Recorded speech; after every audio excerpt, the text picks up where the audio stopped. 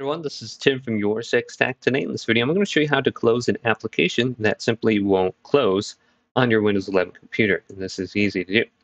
So you can always go down to the Windows taskbar right here, right click on it, and then you can go to Close Window and just try closing it that way. And that should close the application. Otherwise, if you can't get down to the Windows Start button, you could try hitting the Windows key on your keyboard between Control and Alt. Open this up, and this should display the taskbar down here as well.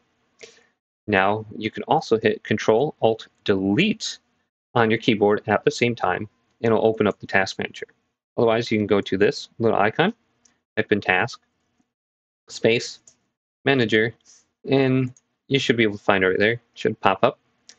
And then go to Processes, and here are the applications.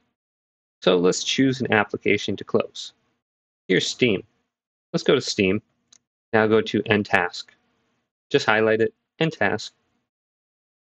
And that application should close on the bottom taskbar right now. So if you have a stubborn application that's having an issue, well, you just go to End Task, and you can go ahead and stop it. And you can scroll on through here. Now, another thing that you could do is go to Startup Applications, scroll through here, and disable that specific application on startup, and then it won't pop up anymore. So hopefully this video did indeed help you out. If it did, leave it a big thumbs up and subscribe my channel down below for more tech videos coming up next on Your Six Tech.